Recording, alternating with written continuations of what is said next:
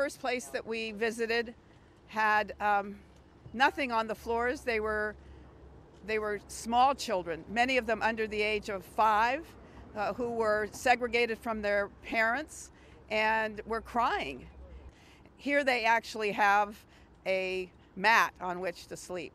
But it is, for all intents and purposes, a prison. They're cages. Something happened this morning that I will never forget. My colleagues from Connecticut, and 4 of us are here, approached one of these holding cells, and there were just mounds of silver mylar. And we asked to speak to somebody who was there.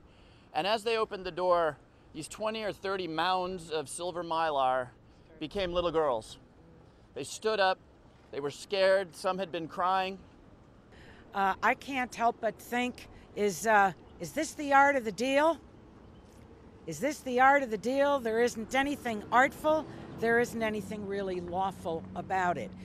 And it really is murky trying to cull out where due process comes in. I can't tell you. I've asked the questions. I don't know. I have a grandson who we adopted 11 years ago from Guatemala. And as I looked in those cages, and I see these little tykes on the floor covered in mylar, and I see a little boy, and I pointed to my staff person who was here with that same dark hair, and those teeth were exactly the same. It was my Teo who was there on the ground.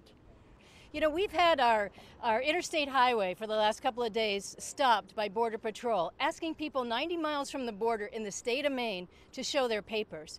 It gives people this sense of foreboding. First, what is the president up to? Why are we being asked all over the country suddenly to show our papers? And why is he separating children from their parents at the border? All right, Mike, do you want to start? Sure, why not? Mike Capuano from Massachusetts. I want to echo everything Jackie just said. I want to be real clear.